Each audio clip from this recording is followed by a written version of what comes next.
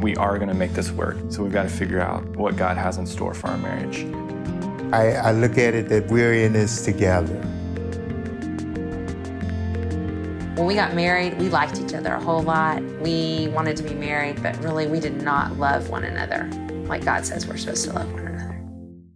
He was the sweetest person ever. And then we got married and it just like stopped. You get to the end of the day and there are some times that there's just no energy left to be intimate with each other. We didn't have a budget, we just spent money. She would question, well, where is our money? You know, I need to buy groceries. I think it destroyed a little of the trust she had for me. I feel like I argue with my wife over and over and over again about the exact same things. He's always said my default emotion is anger. These aren't my kids, and I'm coming into this relationship trying to make a difference, and I just felt like that wasn't appreciated. My relationship with my in-laws is really no relationship. I didn't want to deal with it. I wanted to escape from the realities of having an autistic child. I've been walking on eggshells for years now. I didn't think that it was going to be so hard. Marriage is hard.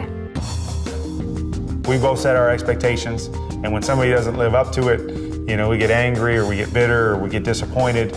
And if we don't communicate through that, it can really put a strain on our marriage. I'm convinced the reason we were able to recover in our marriage and in the finances, because they were so intertwined, was that I discovered biblical finance.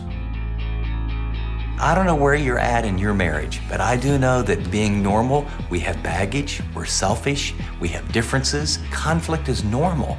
It's inevitable. I mean, when Jesus left his disciples, he said to them, in the world, you will have tribulation, but conflict is an opportunity to grow. What Hollywood gives to you and me is a false expectation. God wants you to know it's not about finding the right person. You've found them. It's about becoming the right person.